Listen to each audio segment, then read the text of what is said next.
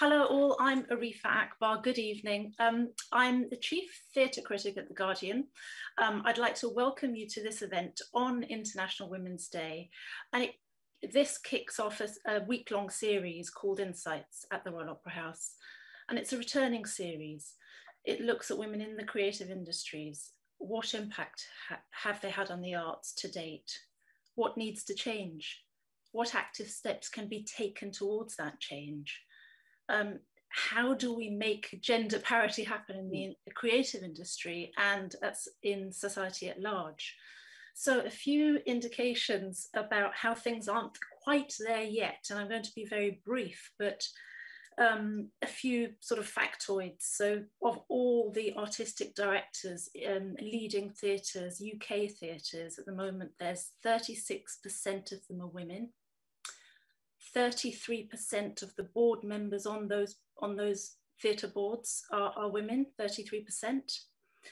I'm very reliably informed by the Royal Opera House that in its history there have been 3 operas by female composers. Yeah, and which stunned and appalled me slightly. Within arts regeneration, we're dangerously underrepresented. You know, the Cultural Renewal Task Force, which is the task force to take us all, the government's task force that takes us all through the pandemic, cultural renewal through the pandemic. There's no significant the women within its leadership. And there are 3 women on the task force as a whole, 3 of them. And the pandemic seems to have exacerbated inequalities across the board, and there's evidence that strongly suggests that women are going to be at the brunt of it, or if they aren't already. Women tend to be carers, part-time workers, freelance workers, and those are the biggest sort of groups affected. It's not all doom and gloom. We've got an incredibly illustrious panel to present all sides, I think. And they'll be in conversation together and with me for about half an hour, about 30 minutes. And then we'd like to open up questions to you too in the last 15 minutes. And so to that end, anybody who has a question at any point, would you jot it in the chat function? We have a team looking through that chat function and taking questions along the way, so you can leave at any point, and we'll hope to put those questions to the panel, either in specific questions or for them all, so feel free. Now I'm going to make the quickest, briefest of introductions so we can get on with the meat of the night. In alphabetical order, we have Paule Constable, who's an award-winning lighting designer for opera, theatre, dance. We have Frances Morris, who's a curator, writer, and director of the Tate Modern, the first female director of Tate Modern, who's been there since 2016. We have Indu Ruba Singham, who's the artistic director of the Kiln Theatre, where she's been since 2012 and has done great things. I say that as somebody in the industry. She's also a trustee of the Royal Opera House. And we have Priti Yende, who's a South African soprano who made her debut at the Royal Opera House in 2017, but has performed, everywhere from La Scala, Milan to New York, to Paris, to Berlin, and is currently joining us from Vienna. And we're really international here. Frances has dialed in from New York. We've got Paule from Brighton. We've got Indu and me in London. So one of the few joys of Zoom. Could I, to push off, pose just 2 questions, a positive and a negative, at all of you. And if we could just spend a minute or 2 on this, and then perhaps this will anchor us for the next 30 minutes, because I want to ask you what you think in your respective sectors. What's the greatest stride made forward in the last 10 years, do you think, in your world, in your professional world? A, and then B, second part of the question, what's the biggest hurdle? So what's the challenge, the intransigent thing, that immovable thing that you find especially frustrating? So positive and negative, go for it. Who's first? You are. Okay, get it over with. Okay, so this is an example of what's fantastic. You know, I feel part of a generation of amazing women. Most of whom are younger, so it's not quite the generation, but there's been a sea change in the voice and agency and power and presence of women in the visual arts. And I think that is reflected in the incredible proliferation over the last 10 years of great revelatory exhibitions of overlooked women artists, and the fact that they're normalized. You know, it's no longer the case that people remark. Sunday Times critics don't remark endlessly on a sort of skewed program, and that's embedded, and that's wonderful. But there is a really big but, and that but speaks to your comment about only through great opera composers being women, is actually that the impact this has on the kind of system is minimal. You can change content, but it's very difficult to change values, judgments, hierarchies. We've got 300 years of histories of patriarchy and race to play with. And, you know, when you look at the last 10 years and you see every year that top 100 of artists in the sales index, they're never more than 2% of those that are women. So we proliferate, but we don't achieve the heights. And that's a real problem. Yeah. Thanks, Frances. Indu.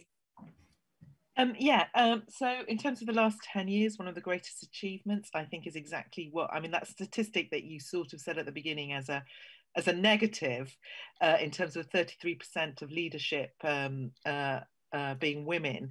Yes, it's not 50% or that, but I would say that's probably majority of that statistic has happened in the last 10 years.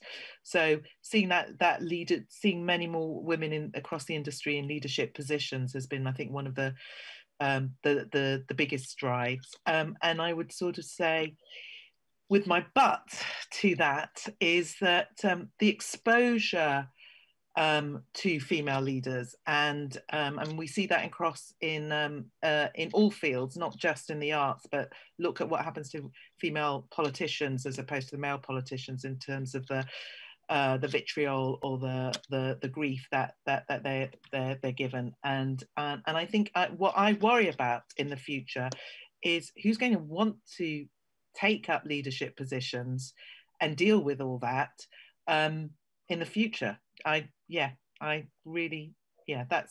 you know, it's going to be those that are power mad. Yeah, great. Okay, well, not great, but thank you. Paule. Yeah, I think a little bit like Frances and Indu, I think the quality of the sort of wagon train we've been able to build around ourselves has improved, and we found more like-minded colleagues, collaborators, employers. You know, we were making networks. But I did think, when I saw the question, I find it very hard to say what really has changed in the last 10 years. I look at my younger self, I look at people in the same position as me, particularly going into what remains an incredibly male-dominated part of the industry, the sort of technical, creative part of the live performing arts. You know, we're still in an absolute minority. And until the values that we hold close genuinely change, that is not going to alter.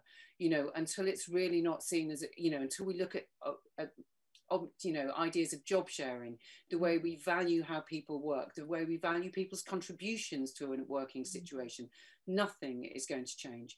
So it feels like it's all about our vulnerability at the moment, and that's not really been, I think, closely engaged with. So you are, yes, and that really chimes with Frances's, you know, the content might have changed, but the hierarchies and systems are still there. Yeah. Thank you. Pretty.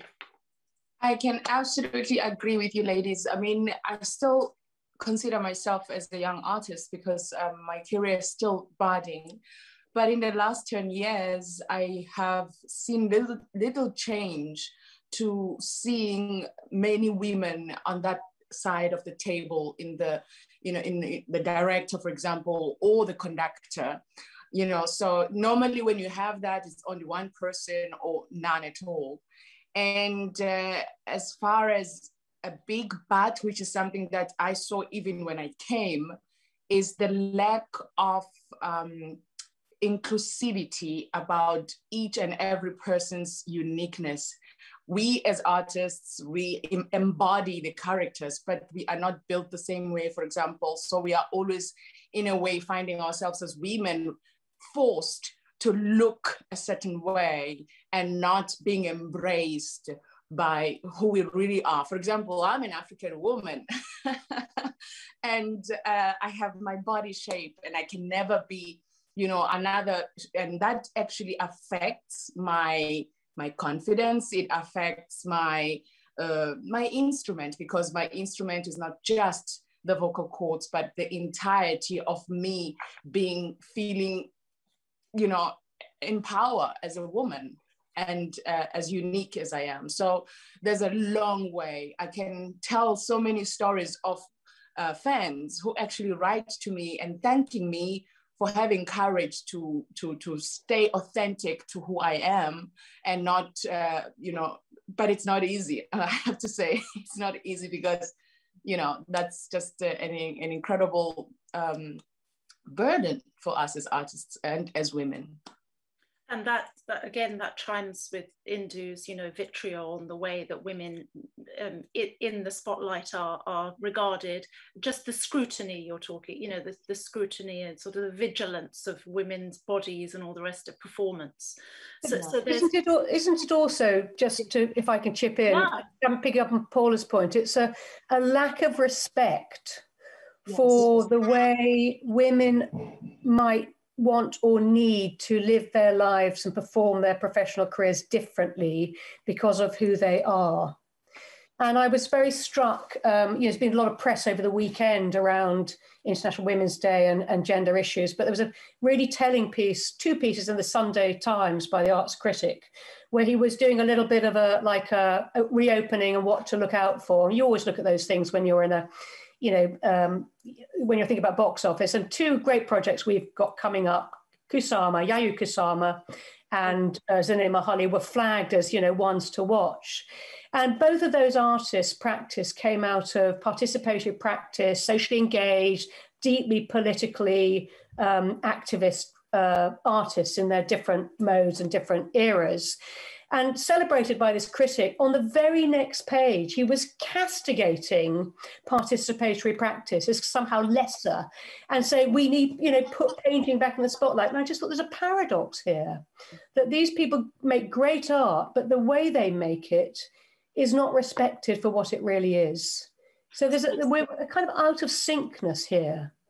Or you're saying that women who do choose a practice that goes against conventional practice and rise in their field are sort of congratulated, but actually not. But the practice itself is always considered as lesser. And that's what I mean about we have to change the system. Yes, and let's try and home in on the system then.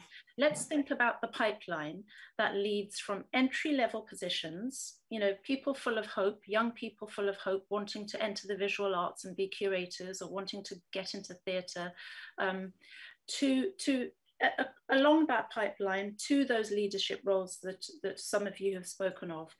Where is the breakage? Where's the leak in your particular fields? So where's the bit that stops, the blockage that stops women from being channeled into that pipeline upwards to those boards, to the positions that you hold?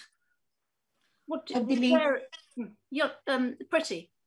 I believe it's just it's the misconception that we are not good enough in a leadership position, you know, which is a society problem that has always viewed a woman as a second human being, not as a first human being. So are you saying it's systemic, you know, how society is a reflection of the lack of leadership everywhere else? Basically, is that it? Can we be more specific in our fields? You know, what do we not encourage enough people at a certain age to join the visual arts? Is it hard for young women to enter the world of visual arts, or are they left to languish in that entry-level role?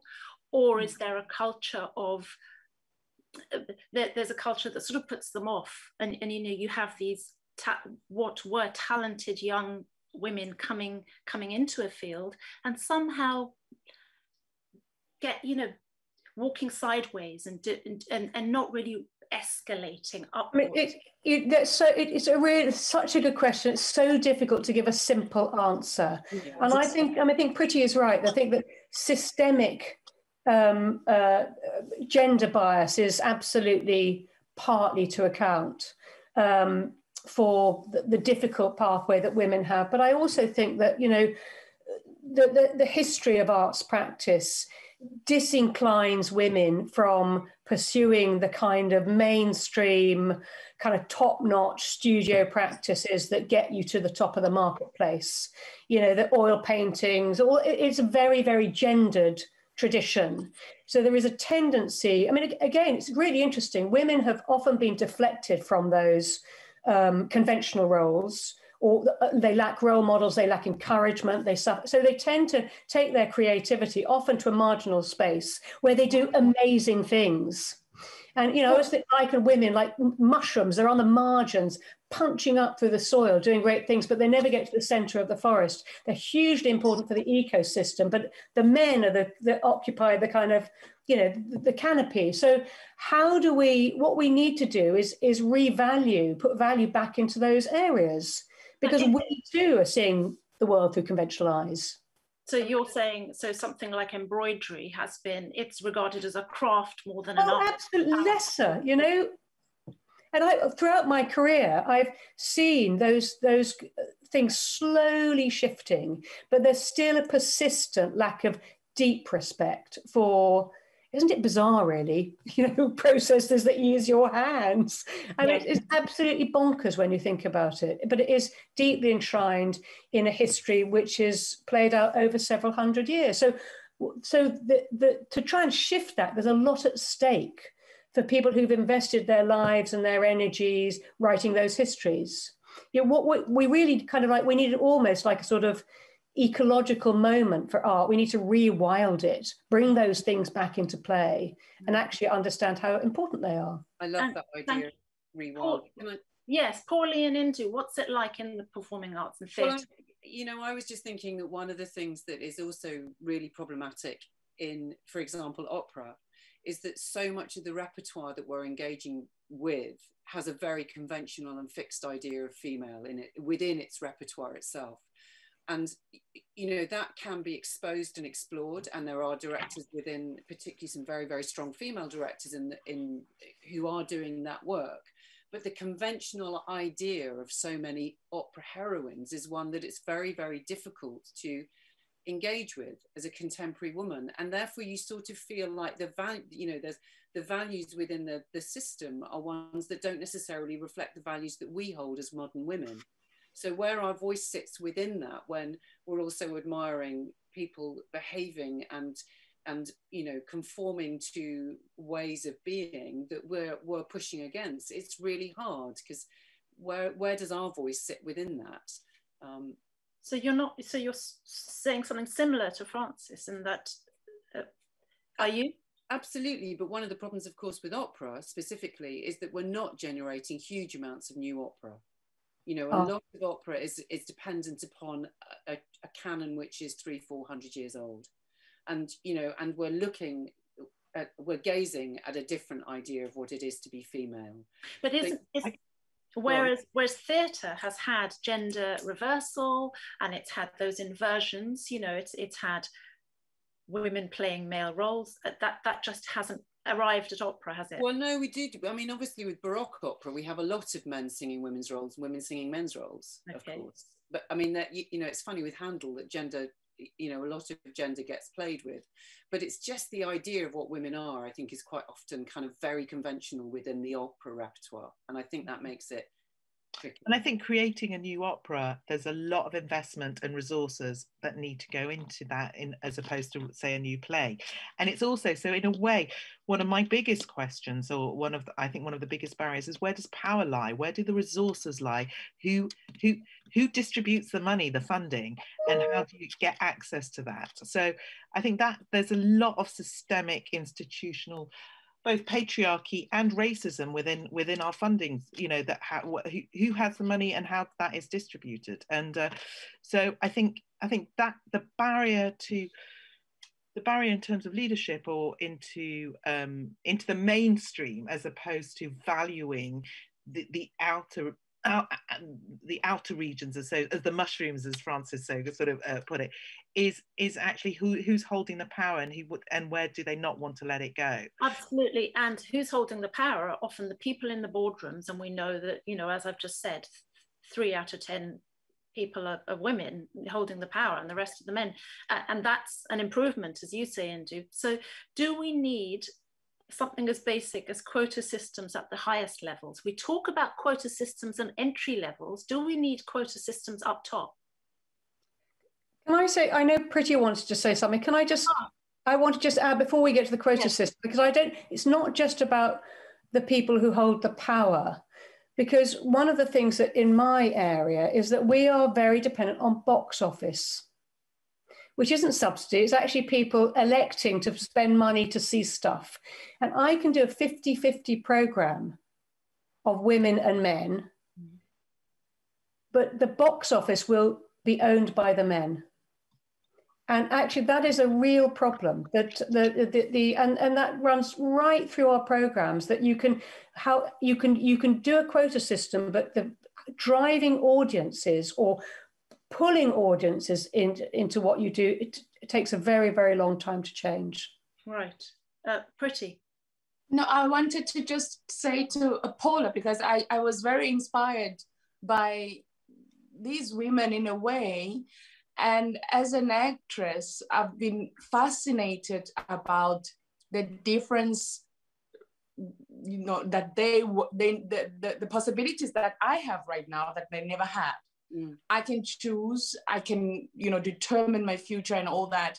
But at the very same time, I have been finding inspiration in terms of how I portray them. Actually, most of them have almost gotten too strong because I believe that in a way there is so many ways to express emotions, and to almost also pull the human being up, you know, in a way. So in a way, I've been trying to do that mostly in my performances. So I just wanted to say that. That's really interesting that you're sort of, because they always portray very, those conventional roles, which is an interesting thing to do from within. And I want to talk, just to move on, and I know I've just thrown a question about, you know, quota and do we need level, but I think Francis sort of kind of addressed it, and you've all said quota systems in themselves aren't enough, because what you need to really address is the structure of the system. As women who are minorities in your fields, just being the first, you know, you've somehow cracked the glass ceiling and there you are, head above it. And how does it feel to be there, you know, above the glass ceiling? You've broken it in your respective fields. And how do you and others like you build networks of power and connection so that you're not one of the only ones there in another 10, 20, 30 years? I mean, it's a question. Difficult question. I think you break the glass ceiling and then there's another glass ceiling. Yeah. Yes. You know, that's the really weird thing, is that there's always another challenge. But just before we went live, we were talking about, there was nothing good about Zoom. Zoom, I think, has been amazing for networking. And I've had the pleasure in lockdown of actually just deciding, who do I want to connect with that I've never met before, and reaching out. And I think that I found such a, dare I say, spirit of sisterhood across the world in the visual arts, that it has been the best thing. I really, almost makes me want to weep, actually, that I just feel, you know, I've connected with colleagues in Australia and Africa, across the Americas and Latin America, and that has been extraordinary. Fantastic. The others. Yeah, I think when you say how does it feel to be, I'd say exhausted. Yes. And there's been a cost. I think yeah, it's great to sort of say that you've broken a glass ceiling, or you're one of the first, or whatever that is. But when I personally look at it, I look at it that has come with a great cost, and it's like, how do you make sure? I think when I'm looking at it in other ways, is how do you make sure that cost isn't there so much for people coming up? Because yeah, it's great to have resilience, but to have to build up that resilience in order to have a career is quite tough going. Yeah, I completely agree, Indu. And I think also, I think I realized about 10 years ago there was a big responsibility in terms of trying to find my voice outside of my work. So find a voice that has an element of encouragement. I don't know whether it's being to encourage people to be a role model, to step into spaces where I feel vulnerable, because it will help to be for that role being fulfilled by a woman to be seen. Of course there's a responsibility to do that, but at the same time, going through massive physical changes that we go through as women, as you're trying to do that, that's been an absolute nightmare. Trying to keep your work going, trying to keep your sanity going, and finding ways to be able to be vulnerable. I think that's so hard, and I think that's what we need to allow ourselves, because I think we have to push. We have had to push, and we have to push, as as Pretty is saying as well. All of us. It feels so precarious and so vulnerable. And you can see it. Go. I was saying, and you can really see it in the pandemic. You can see how immediately in a crisis we resort to old behaviours and old patterns, or you watch that happen in our industry, which is kind of quite frightening, because you kind of go, I thought we'd moved way beyond this, but you watch certain things happen and you kind of go, wow, it's like we all need saving because we can't do it ourselves. I want to pick up on what Paule said in a minute, but do you feel that you, having cracked one glass ceiling, of course encountering the next one up, do you feel that it's slightly easier for the women coming, Helen Legg at Liverpool Gallery, Tate, following you, Francis, or the younger artistic directors now coming through the Bush or whatever, Indu, do you feel that there's a battle, that there's certain battles being won, and it is easier for the next lot to be coming through to leadership? I think it is, but I also think, I'm conscious too that, as others have just said, that there is a cost. And those who follow us are aware of that cost because they see it. And they see it in, the people I work with see the stress. And so I think, it's a kind of, I'm a great believer in being totally honest. And yet I occasionally think, you've got to frame this, you've got to be encouraging as well. But I think it will be easier for them. But I also, as I said, I think, there is another glass ceiling. I'm very conscious that, beyond being a director, then there's a board. And the board is a different thing. And beyond the board, there's the DCMS. And beyond the DCMS is part of the government. And we're talking about, the closer you get to the center of power, the more conventional, the more patriarchy and I think talking about the last 10 years, I'm not sure we've ever been in such a fraught situation with our governmental leaders in relation to culture. It feels so fragile, and there's so many concerns there. That really worries me. Sorry, Pretty. No, I'm sorry. I was just saying that I'm hopeful that we have, broken some barriers, and whoever's coming, I know from most of the people who come from South Africa, the kind of hope that they got just because they saw me breaking through, like there's like thousands now that know that it's not impossible. And the responsibility that now becomes mine unintentionally is to see what's next so that the person who comes behind doesn't have to do the same thing.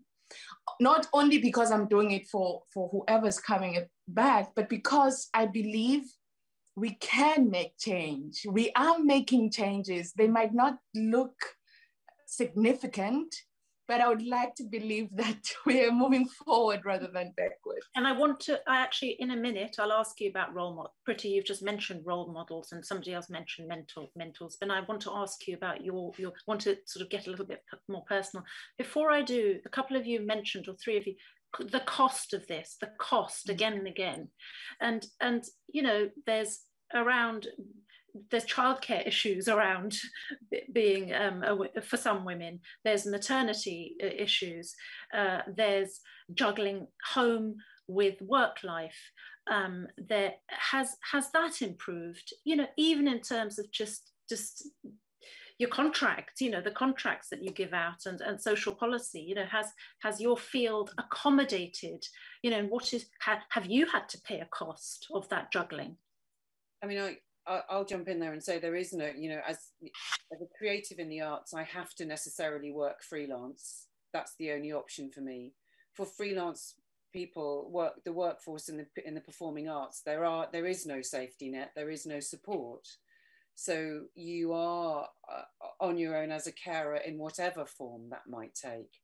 I mean, one of the things that the pandemic has really exposed is the precarity of the freelance life. And I think that gets harder and harder for anybody with caring responsibilities. So until we start to really, you know, think about job shares and think about that being completely normalized, that actually everybody has other things in their life and also other expectations, I don't think we can move forward really in terms of looking at any fairness.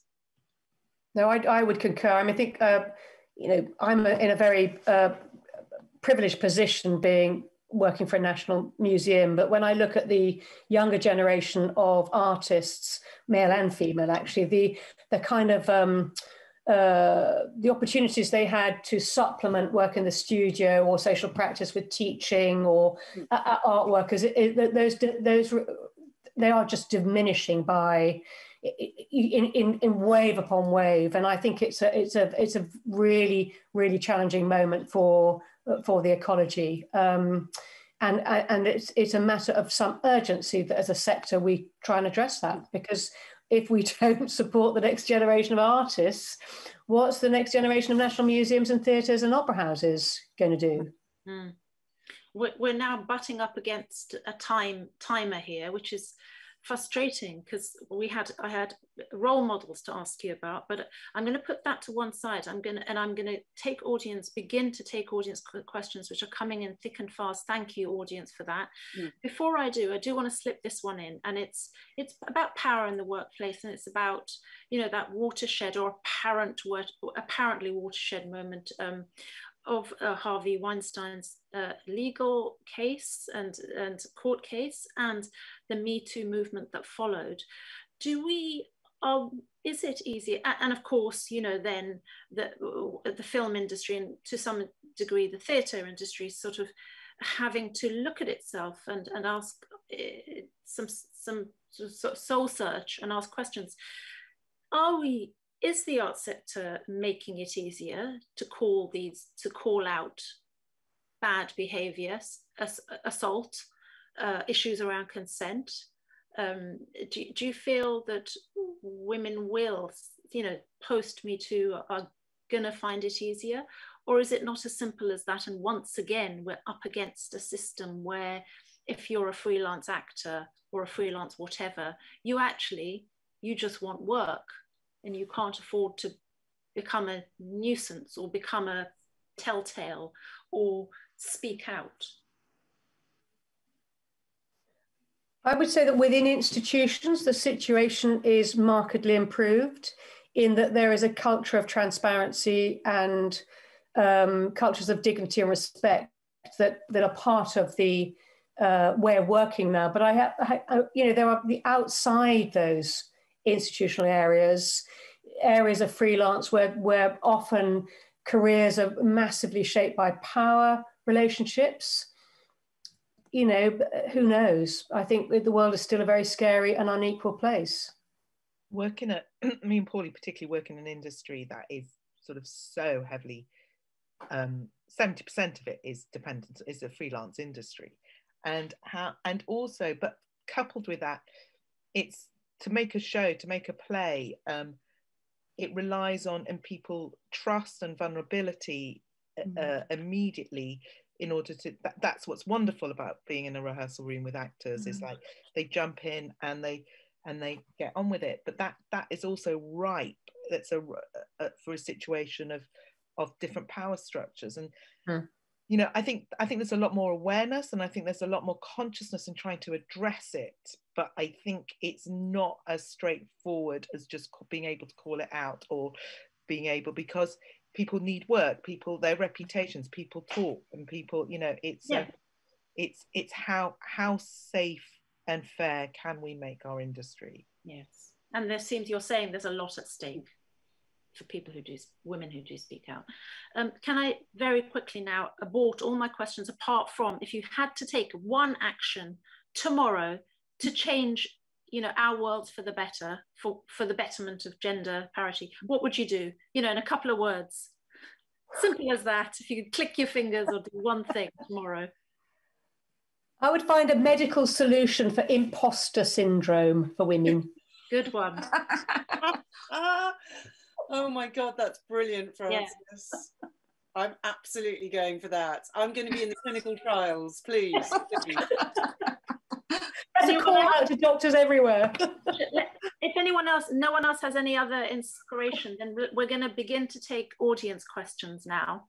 So there's Marina O'Callaghan, thank you for your question. Would the panel tell us how they feel female creatives have fared during this pandemic? I especially asked regarding female actors and backstage personnel. We haven't really talked about backstage, so. I mean, the truth is, what we all know about the pandemic is that women have borne the brunt of it in terms of caring, homeschooling, being in more precarious positions anyway, having lower incomes anyway, because, I was thinking, would anybody mention the kind of Equal Pay Act and the fact that it hasn't reached into our industry? So the thing that really scares me is very much what Frances was saying, that on the other side of this, any progress we've been making in terms of gender parity, but also in terms of, for any marginalized communities in the performing arts, we are hugely, hugely vulnerable. And it's the freelancers who carry all of that, or the majority of that, and that, many, many people will not be able, we've lost thousands. And the majority of those are younger artists, probably younger, non-white parts of the workforce, and the women, that's the truth of it. They're the people who will not be coming back. Totally agree. And also it's, who's going to choose to come into this career knowing it's so precarious? Who's going to engage with it? What's going to happen to the pipeline? Who's going to go to the drama schools or the training or to the art schools? And is it going to be those who've got much more financial stability? So what's going to happen to our whole cultural industries? And you'd like to think that the government would, values culture enough to safeguard in some way. But as Frances said, a while ago, we don't have full faith in that either, do we? But we're also talking about a government who are constantly talking about levelling up. And yet that's being paid complete lip service to in the cultural industries. Absolutely. So at the moment, it feels like it's only an option for you if you have a safety net. Right.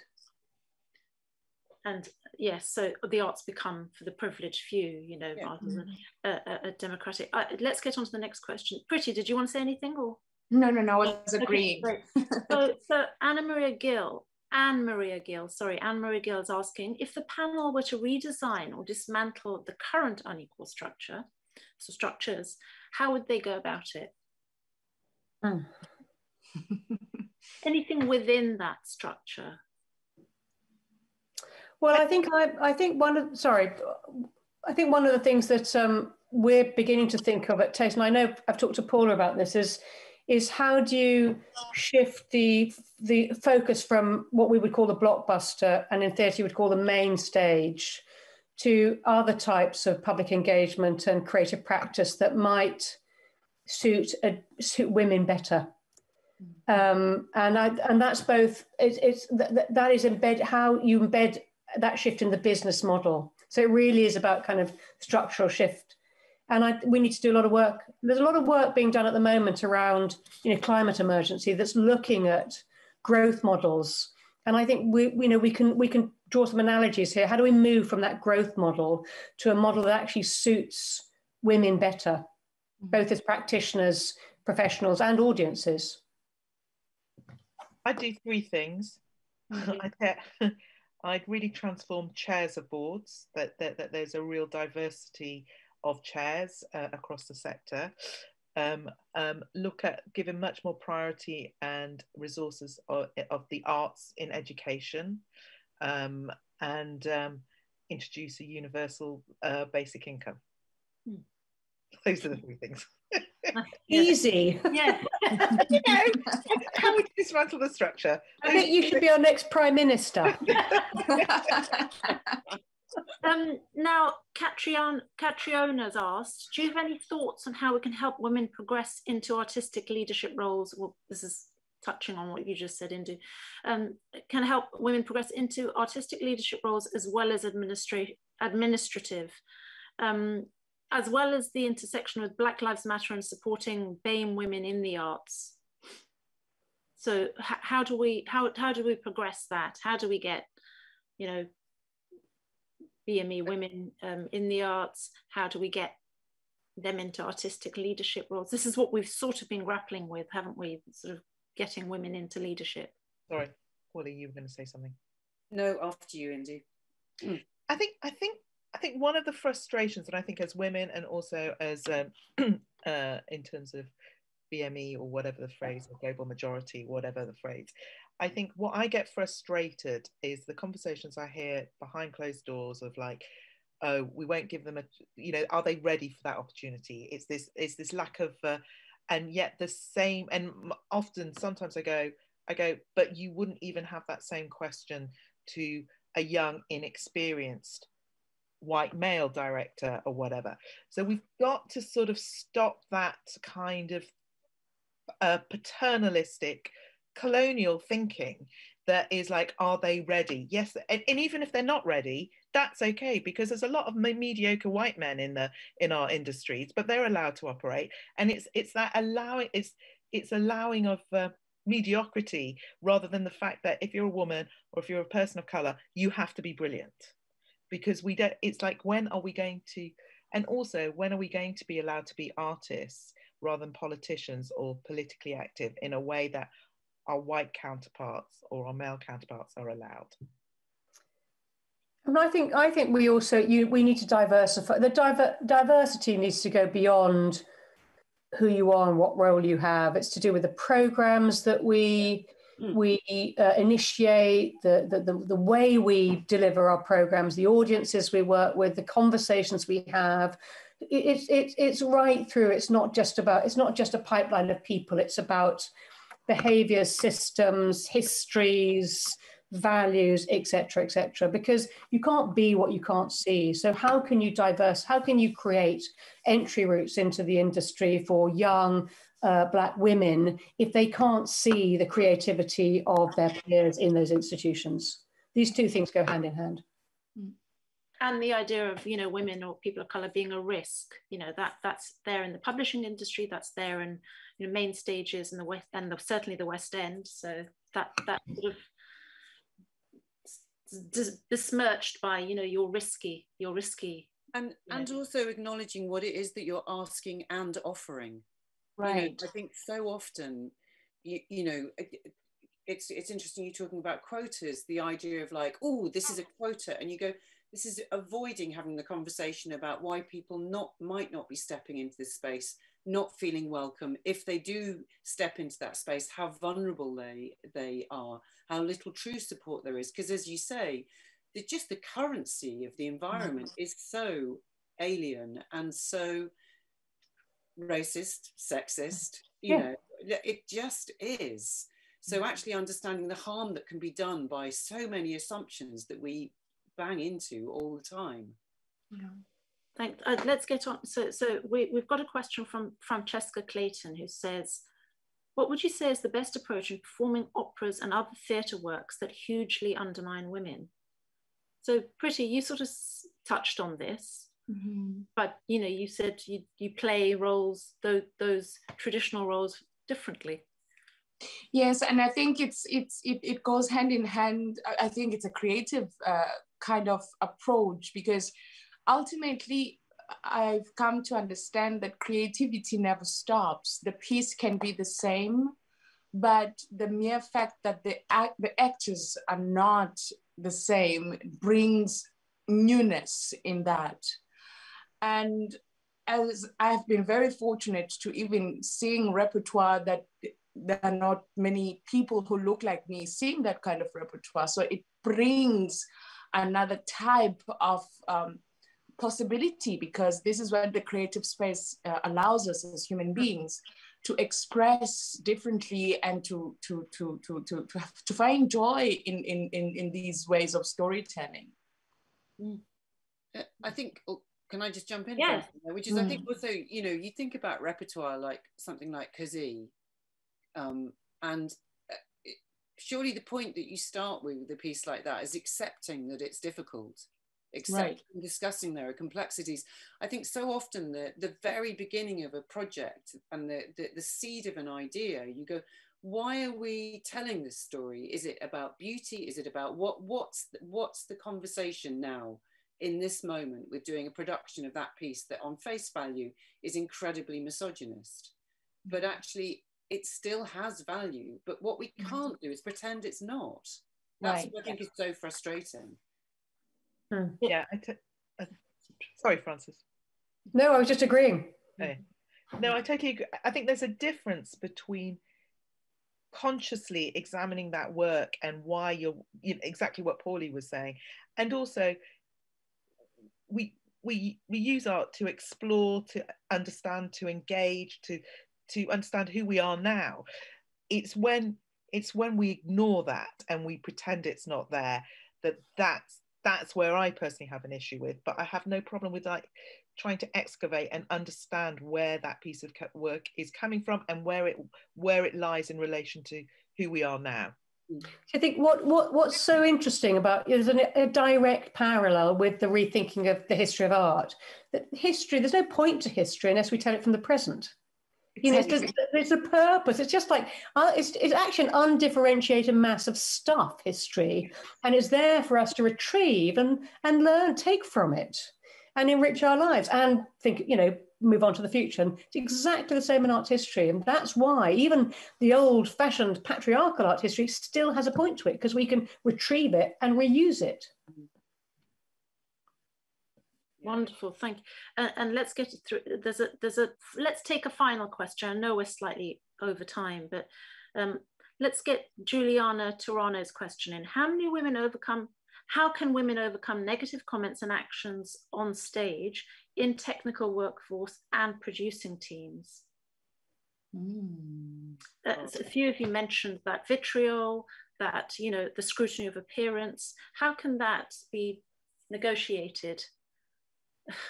Turn off your social media channels. That's what I say.